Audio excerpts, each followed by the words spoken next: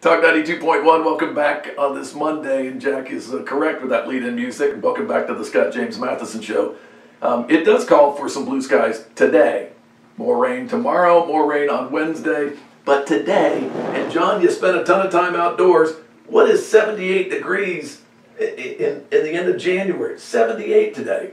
Well, you know, Scott, that's called climate change. Oh, let's not get into that. Yes, well, as a farmer and a tree farmer, I can tell you we're growing Satsuma oranges in South Georgia. That was not possible previously. Not supposed to happen. They do have a little thicker husk on the tree, does have a little thicker bark, but we're growing bananas in South Georgia. That was not possible previously. How about that? So yeah, there is some kind of concrete evidence right there. I can bring some for you next time.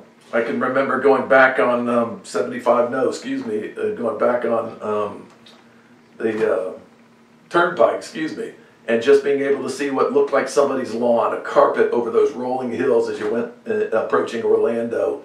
It was nonstop orange groves, and now it's nonstop rooftops. And in Florida, the problem is oranges have diseases they didn't used to have because it's hotter. Yeah. So the orange crop in Florida is in deep trouble, but now it's possible in South Georgia. Citrus canker was just devastating, absolutely devastating. So good luck with the Satsumas. I know some people dove in big time on them. Yeah, and unfortunately in South Georgia, the peach crop is typically in big trouble. Probably not this year because it did actually freeze, but that's the problem. It often doesn't get cold enough.